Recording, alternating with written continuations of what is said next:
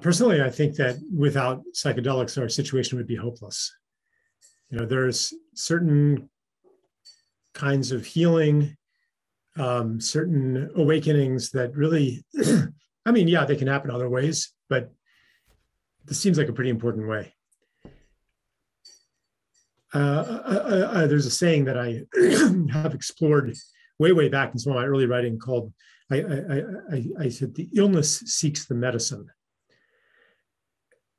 When there is a condition of disharmony, of lack, that requires healing, like that condition summons or magnetizes the medicine to it. You could also say the medicine seeks the illness. So it is not coincidence that psychedelics have presented themselves to us at this time. They're here in response to a need and also to a readiness. And that's true even though many of them have existed for thousands of years. From the perspective of modern civilization, they may as well not have existed.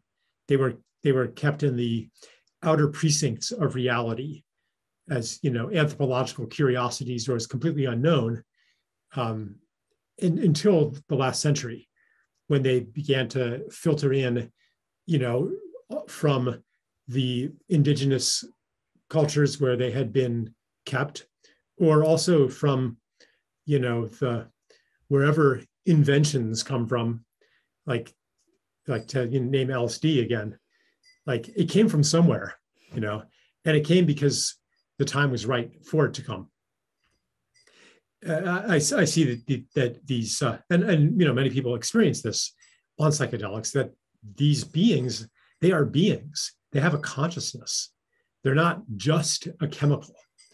And we can develop a relationship with them. And they are beneficent beings. They are generous beings. They are here to help. They have a purpose as well, that just like you and I, they want to fulfill that purpose. So they're friendly, which isn't to say that they're not also dangerous. They can be misused. We have to learn, in some cases, how to use them. They're also quite forgiving, like for all the talk of the disparaging of recreational use and so forth.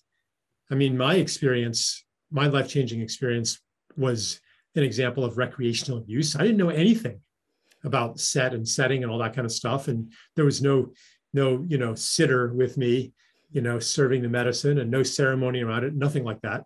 But, it's still, the medicine knew what it was doing. So they are, to be more specific about what attracts them to this moment, the developmental pattern of, being in a world, in a story, in a relationship, et cetera, and I'll call it like a world story, in a mythology, in a reality that is perfectly accommodating of our growth, of self-discovery, of all kinds of development. But at some point, you approach its limits. And you sense that there's something outside of it, but you are incapable of finding it, because all of the ways that you are looking, it's like in the Matrix movie. Like no matter how diligently Neo searches for the answer, what is the Matrix? Everything, all of his searches are still happening in the Matrix. He cannot get out of it because he is fully contained in the Matrix. Ultimately, the only way he gets out of it when he takes the red pill is because his desperate search has attracted the attention of Morpheus, who then gives him the red pill. And then he is broken out of the Matrix. It was not his own finding that did it. It was his search that attracted that which he was looking for, that came in a form far beyond what he could even have imagined.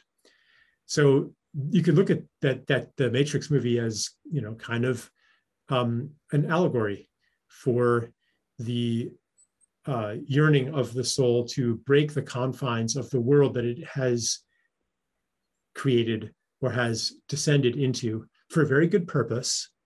But now like that purpose is complete, and it's time to enter into a larger world. So that is the call of the soul that psychedelics are attracted to in broad terms. And we could talk specifically about the various ones, but that's what they do. You know, they destroy in the most powerful ones, you know, in the right circumstances, they really unravel who you thought you were, what you thought was real. Like, and that's, if we don't have that shown to us somehow, we're not going to find it. That's a different part of the journey. The part of the journey of exploring the world that we are immersed in and have the tool, like that's a different part of the journey. That's fine. But right now, I mean, just looking on a planetary scale, the story that we've been living in is actually leading to, you know, horrific ecological destruction and potentially the death of the planet. Like and if that's the only way that consciousness can escape its current confines, then that's what it will do.